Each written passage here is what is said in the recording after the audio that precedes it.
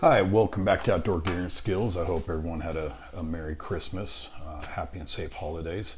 I came out to Utah to spend Christmas with my parents. I haven't been back to Utah for Christmas for a few years. Also got to spend time with my oldest daughter and her family. So I traveled here with my Outdoor Products Wayfare backpack. This has kind of been my go-to recently. I've traveled with 3 different backpacks this year, and by far this is the one that I like the best. It's been a great pack for me, but I'm having a little bit of an issue with it, and that is on the inside of the main flap. I have a little pocket right here, and I just keep my portable charger in there and everything, and that's great. It just kind of keeps it in there and protected.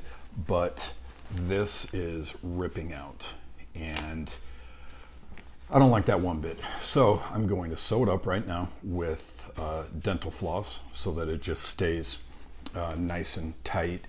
And I'm going to, just come through the mesh above the rip, and then I'm going to come in between this section right here where there's a double stitch. Yeah, you can't really see it that well right there, but there's a double stitch.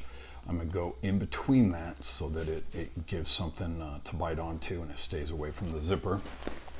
So I'm going to try and do this while I'm talking here and show you guys what I'm doing.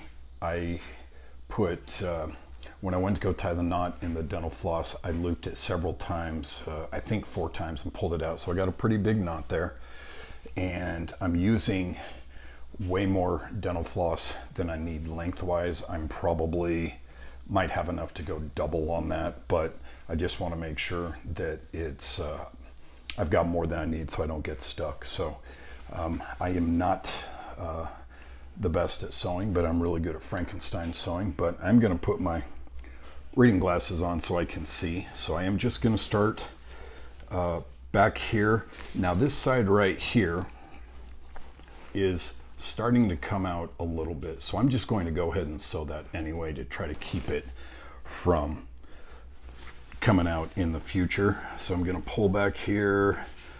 I don't need to go all the way, but I'm going to go right about there and show you where I came in right there, and then I'm going to come up here and grab it through the mesh and get that out of the way, pull it through and try to keep that tight, and just do loops over and over. So I wasn't sure how difficult it would be to push through this strip right here, but it is actually quite easy. It's not as difficult at all. I thought maybe I would need a thimble to push through, and so for those of you that are not old enough to know what a thimble is, it allows you to, you put it on your finger, and it allows you to push your needle through when there's heavy material where you can't get that through. So doing good. I'm just going to grab up a little bit higher on this one because it is starting to come through. I'm into the section now where it has started to rip out. So I'm just trying to pull that tight there and keep it tight. It is going to bunch this up a little bit, but it's not going to affect the function or anything on this. It is still going to zip properly and everything, so I don't really need to worry about that. And I started using dental floss for sewing up backpacks when I was in Italy in 1990. So I've been doing this for a long time with dental floss, and it just is so strong, and it doesn't ever pull out. It's just, you know, it's not the most aesthetically pleasing because you do see the white Frankenstein on it, but this one's internal, so I really just don't care. about that at all. I just want it to function. And like I said, this backpack has been fantastic for me. I've been really happy with it, and the price was reasonable. I paid, I think, $38 on Amazon, and it was just very reasonable. I love having the side pockets for putting stuff in there, loose items that I, may need to get into, like eye drops or lotion or things like that I want to be able to get into it easily. And I have an Under Armour bag that I use also when I'm not traveling, but it doesn't have any side pockets, and so I'm constantly I've got like a little bag of tricks, like Felix the cat, if anyone knows what that is. But I have to dump out the whole little bag just to find my stuff, and I don't really care for that. So I like having these side pockets, and one of them is a zip where I keep all that. The other one's like a little, almost like a little cooler that's insulated, and so that is very helpful. I don't really use it as an insulator. I put a notepad, I put my pens in there, I put Altoids in there, and so we're getting pretty close to being done here.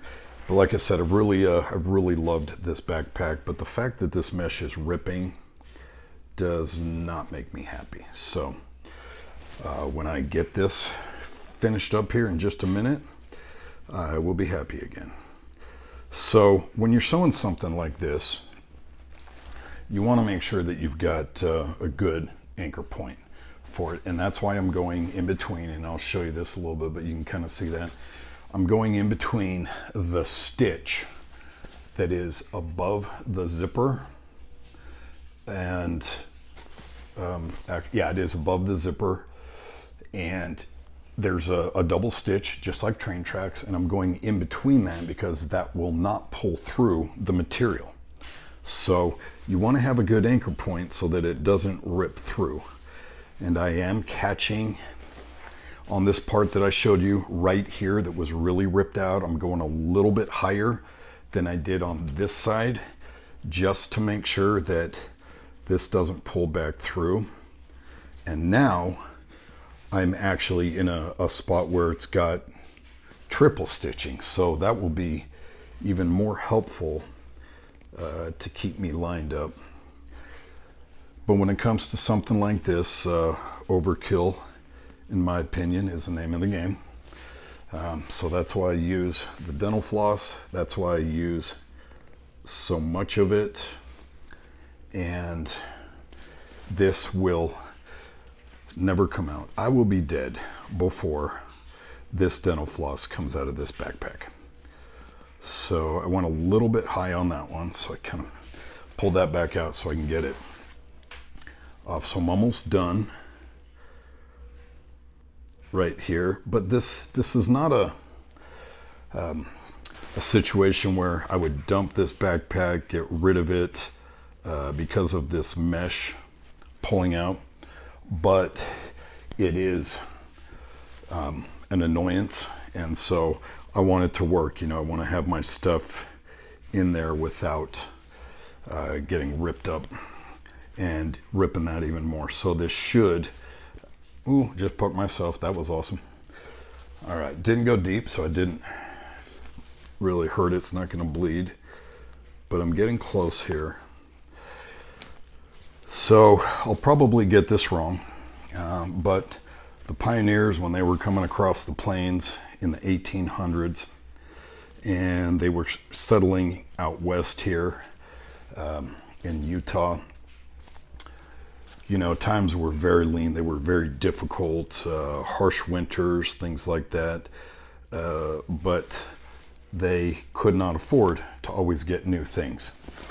And they had a saying that was somewhere along the lines of Man, I'm totally going to butcher this now, so I apologize, but it's somewhere along the lines of, you know, just fix things. You got to mend them.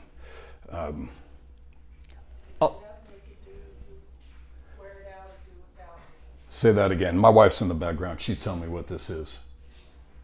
Fix it up, make it do. Fix it up, make it do. Wear it out or do without. Wear it out or do without.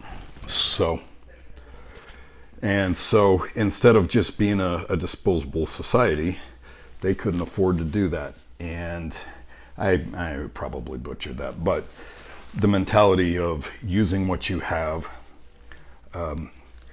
you know, keeping, you know, caring for it, caring for your stuff, keeping it well. I don't throw my stuff around. I don't leave my tools out in the rain. I never leave my mountain bike, you know, just sitting out in the yard.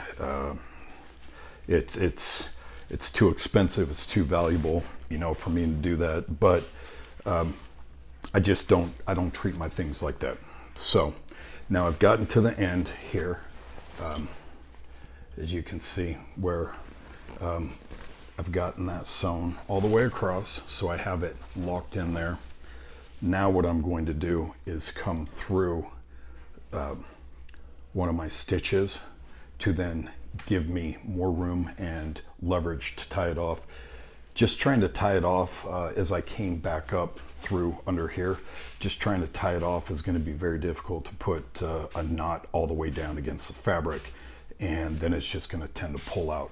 So I'm going to come under one of my stitches, and then I'm going to tie a big fat knot so this thing doesn't come out. All right, so I'm just coming under the stitch, trying not to grab the stitch of the material.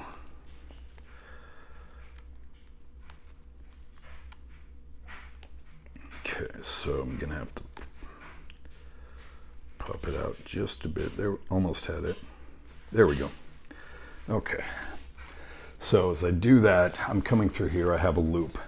I'm going to go through this loop several times, and I'm going to wrap it. I think surgeons do this on knots where they'll go through and they wrap multiple times, you know, when they're doing stitches, that kind of thing. So I'm going to come through here and kind of keep that open because I've got the two pieces here as I try to keep this under control. So that's 2, 3, 4, 5, 6. Let's just go 7, just because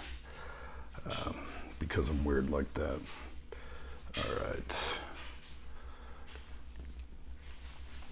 and then I'm gonna pull on this. Now what I'm going to do is separate my dental floss, and I'm going to try and pull on those because I do have a little bit of a knot right there where it didn't pull all the way closed, but as I tug on it with both sides, it's not coming out. So that should hold very nicely. So